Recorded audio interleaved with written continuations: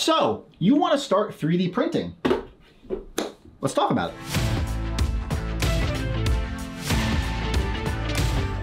Hey guys, welcome to the channel. If you're new here, thank you for dropping by. If you're a repeat subscriber and you've been here before, well, welcome back. Today is gonna be a little bit of a different video. I haven't done a intro to 3D printing video like this in quite a while. I'm gonna be honest, I really wasn't happy with the last one. So I wanna make a new updated one, but I wanna make it a lot more laid back. I want this to feel like we're just two buddies hanging out in a room, just talking. I know about 3D printing, you don't.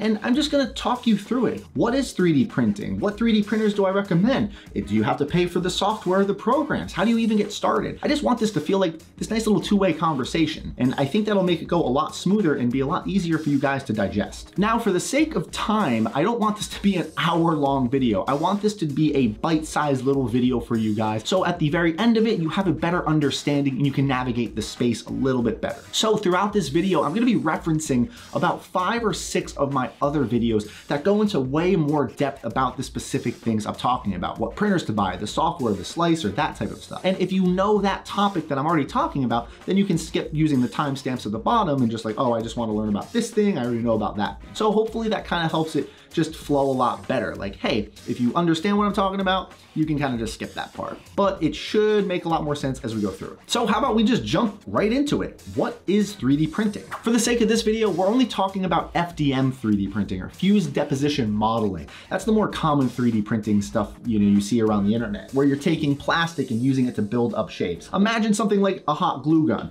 You're literally just, you make a circle, lift up the hot glue gun, you make another circle, you do that enough, and you're gonna have a cup. There's no cup in my hand. Maybe,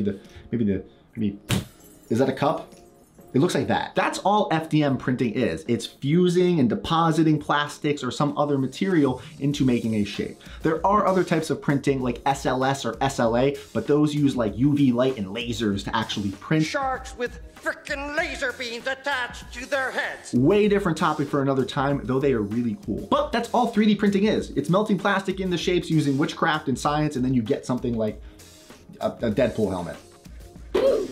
So now you find yourself here wondering, well, how do I get into printing? The first thing you need to ask yourself is, what do you want to make? Why are you getting into this hobby? Are you printing small little brackets, things to hang your headphones on the wall? Or are you trying to make something like Iron Man suits and get into cosplay? Like, what is the purpose? What is your function? What is my purpose? You pass butter.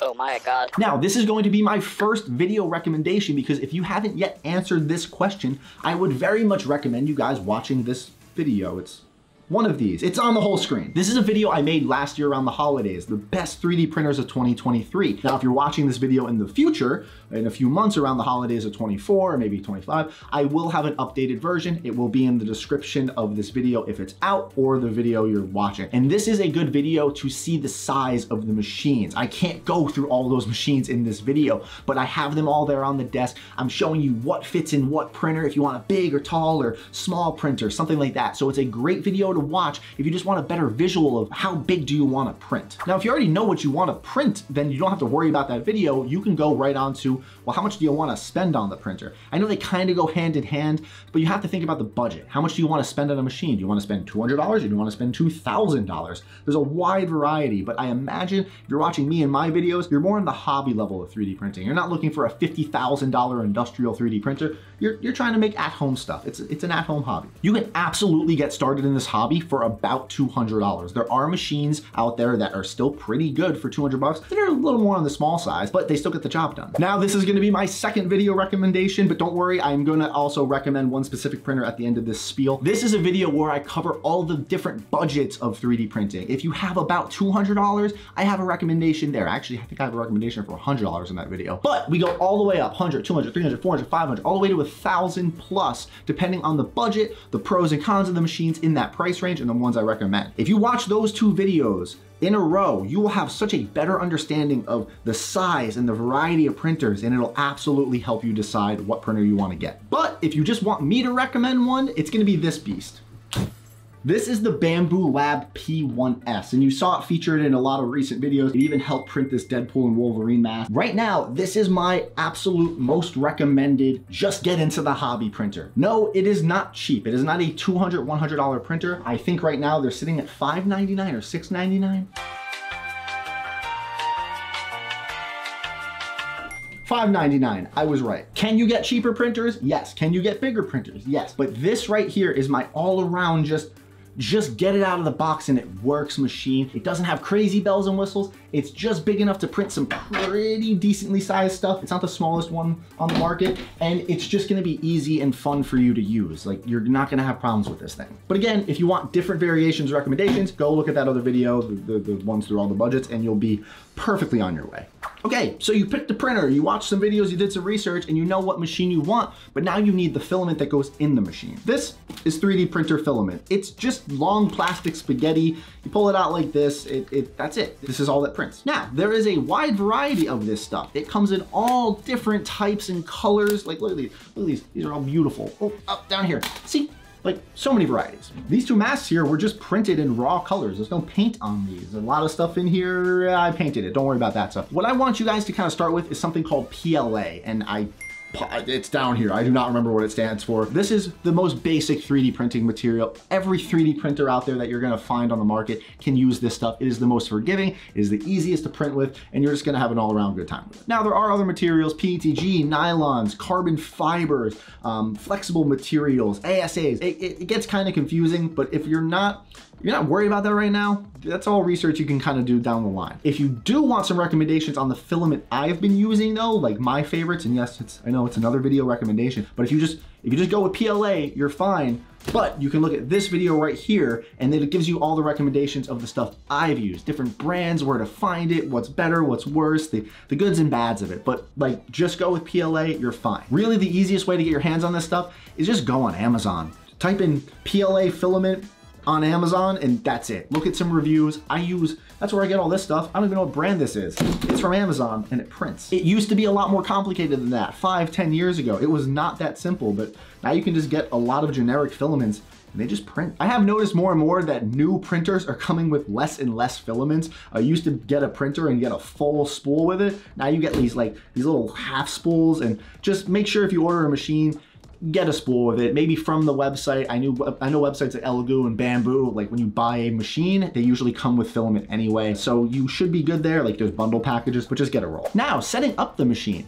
This used to be the complicated part. 4 or 5 years ago, you had to build a lot of the machine. Now, just like that P1S that was behind me, they kind of come out of box. I call them turnkey printers, where if it's not as turnkey, 100% assembled like that thing, it's gonna be like 95%. You might have to take it out of the box, stand it up, put like 2 or 3 screws in, a plug or 2, and you're good to go. And the instructions have gotten way better over the years. I can promise you, you're not gonna have to spend more than half an hour setting up any modern printers, unless you're the Prusa XL, like, sheesh. Anyway, don't worry about that. It's gonna be easy. Follow the instructions. A lot of them come with video tutorials now, or you can just search a YouTube video of like an unboxing, of your specific machine, and you'll have it set up in no time. Throw on a movie, listen to some music, and yeah, you just build the printer. It's pretty simple. So, we figured out the machine, the printer you wanna get. It's hopefully on the way, I think. You have some filament, but how do you print the thing?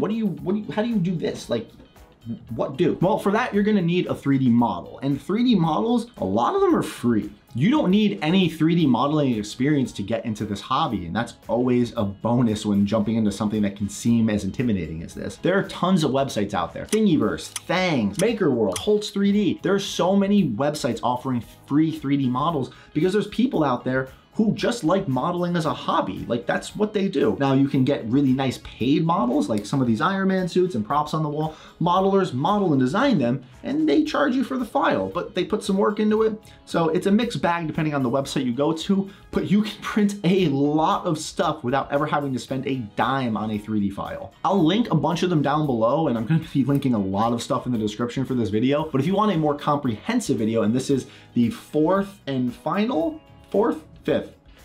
is the fourth 4 or 5 video recommendations I'm gonna make in this video. And it's a whole video explaining all of the different websites I know of to get 3D files, to the free and paid. So go watch that video if you want a better breakdown of all the options out there, or just go to that video and look in the description of that one, and you're gonna see all the websites, click around, and just shop for a model. This was free on Thingiverse. Look at it, it's adorable. I will chime in with that though, if you want to get into 3D modeling, however, and actually start designing your own stuff, there are free programs for that. Blender is a free program. I don't understand how it's free. It's one of the strongest 3D modeling programs out there. It's amazing. Tons of tutorials on YouTube about Blender. Just search Blender tutorial. You're gonna learn to make a donut. It's really cool. You also have free programs like Tinkercad. I use Tinkercad. It's an online hosted 3D modeling website, and I've used it to design things in my own room. It's a basic entry. It's like AutoCAD, just a lot simpler. You can look at Fusion 360, you can look at Maya. There's tons of modeling programs out there. So if you're getting into printing to start designing your own stuff, that's definitely the route you want to take. And you're gonna spend a lot of time on tutorials, but then you can make really cool stuff. So it's a win-win. Now, the final part of all of that is making it come together and actually getting your 3D printed. You have the printer, you set it up, you have the filament, you loaded that into the printer. Maybe you did some test prints. Maybe you printed a little boat. If you printed the Benchy, leave a comment down below. Let me know. Did you print a Benchy, or did you just like fire, away at like an Iron Man helmet or something crazy? And you've got your 3D models. You downloaded them, you sourced whichever ones you want, but how do you actually communicate with the printer? Like, what is that process called? Well, it is referred lovingly as slicing. I hate that word because when people talk about slicing, I think of like chopping things up, like I'm slicing stuff. And technically that's what's happening, but it gets confusing when you're talking about cutting a 3D model. That's another topic for another day, but it's slicing. What this process is doing in these programs that we're gonna talk about in a second, it is taking that 3D model, let's say Mew here, and it is looking at this entire model. And as we talked about before with the hot glue gun, making layers, come on. It's making layers, right? Well, it needs to make a hot glue or hot plastic stack in the shape of this Mew, right? So what it's gonna do is it's gonna slice it into layers, and it's gonna read at a certain thickness, the very bottom right here, the very first little layer. And it's gonna say, okay, I need to make this shape right here. And it's gonna go ahead and do that. And it's gonna make that shape in the program. And then it's gonna lift up a little bit, and it's gonna make another shape, another shape, another shape. It's basically cutting this model into anywhere from 100 to 1,000 to 10,000 separate stacks and layers, and just layering it on top of each other. As that hot glue gun's going around and it's printing, it's getting taller and taller and taller. It's just slicing the model up into those little layers, the XY coordinate. I hope all that made sense. I covered all of that in a lot of other videos too. That's basically what's happening. So you need a program that can do that can actually read the 3D model, slice it into these little layers, and then actually send it to the printer. Now, just like a lot of 3D models, the 3D slicing software is all mostly free. Right now, sitting here, I can't think of a single hobby level 3D printer where you need to pay for the slicing program. That'd be crazy. You bought the machine, but now you need to like pay for the program. It's not a Peloton. Like, it makes no sense. Now, most 3D printers come with their own slicing software. If you buy a Creality printer, it's gonna come with Creality Print. If you buy a Bambu printer, it's gonna come with a Bambu Studio. If you buy a Prusa, it's gonna come with Prusa Slicer. And you can download all of these for free. And honestly, many of them work with all the other printers. If you download Bambu Slicer, it's gonna work with a Creality. A lot of them are interchangeable now because there's one program that just does all of it. And this is my final video recommendation, I promise no more. It is called Orca Slicer. So Orca Slicer just does it all. It is a 3D slicing program that lets you take your 3D models, it cuts them up, it does everything it needs to, and then it can send them to the printer. Some printers you can send them to wirelessly depending on the setup, and it kind of takes you through those steps, or you just load it into an SD card or USB stick and throw it in the printer and you hit print. If you want a more in-depth tutorial on using Orca, literally downloading it, setting it up, finding your printer, a little bit of an overview of all the features on it, that's what this video is for right here. I very much recommend you watching this if you are getting into printing, because again, that's not something I can cover in this video. There's so many options and different varieties of printing and models that I very much recommend that thing. But if you're familiar with printing and you already know how to navigate a slicer and you aren't using Orca, you should. It's incredible. It communicates with so many different printers and it just makes them come out very nice. Well, not you. Well, yeah, not you. You don't count. You count. I used Orca and that. They look good. That's more or less gonna do it for the basics and the approach you need to take, but let's just recap real quick and hopefully a list appears right here. So you first had to figure out, what do you want to print? You're going over in your head, all right, this is kind of the things I want to do. I want to print. All right, I got that figured out. This is what I want to make. And then you had to look at the size of the printers, of the budget, and these are all playing against each other. How much do you have to spend? What do you have to print? And is it viable? And can I get a printer that can do that in that price range? Well, now you're looking at the filaments. You figured out what filaments and materials you want to print in. Like I said, I really like my PLAs and PLA pluses. It's how I make all of my props and it's worked out just fine. And then now you're looking at your 3D models. Where do you get your models? Which models do you want to print? Or are you designing your own, learning to 3D model? And then finally, you have the slicing programs, the free software you can get to actually let the printer and the 3D model, go back and forth so you can actually print the thing you want to make and print. And now hopefully you have a little bit better of an understanding of the terminology of 3D printing, kind of where to get started, how to approach it, because again, it can seem very, very overwhelming. So to wrap up the video, I want to talk about just a couple final tips I would give, just as, you know, hey, you're a beginner, watch out for these things. First up, when you get the printer, make sure you clean the bed. The build surface you're going to be printing on, getting your greasy, grimy, grubby hands over this leads to the most failures out of any 3D printers I see. The bed's not clean. Clean your bed. All you gotta do is hit it with some isopropyl alcohol, like rubbing alcohol, and just keep it clean. Some beds recommend that you put glue on them. It's gonna say, like this one says, please apply glue. Please apply glue Please apply glue before print. I can't read. Put glue on it. It's like Elmer's glue. Just use a glue stick, but like make sure it's not greasy and slimy. Don't put your printer on a wobbly desk. Your 3D printer is gonna move back and forth. Make sure it's on a sturdy platform. Yeah.